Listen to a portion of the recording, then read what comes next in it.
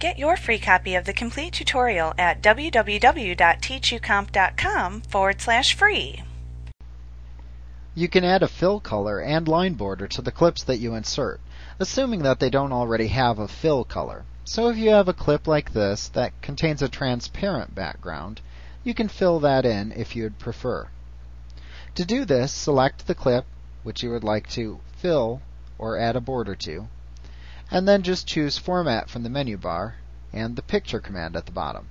This presents you with the Format Picture dialog box, which is the same dialog box we use to apply fill color and lines to our text boxes. So once again, we click the Colors and Lines tab, and then you can use the Fill Color drop-down to choose No Fill, which makes it transparent, one of the Scheme colors, one of the standard colors, one of your custom colors, more colors, fill effects, or the background color.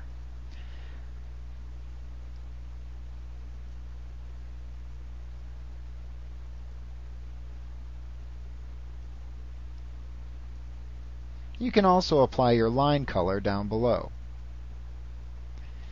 When you're ready, click OK.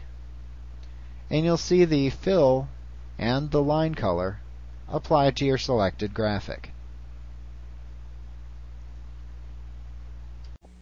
Like what you see? Pick up your free copy of the complete tutorial at www.teachucomp.com/free.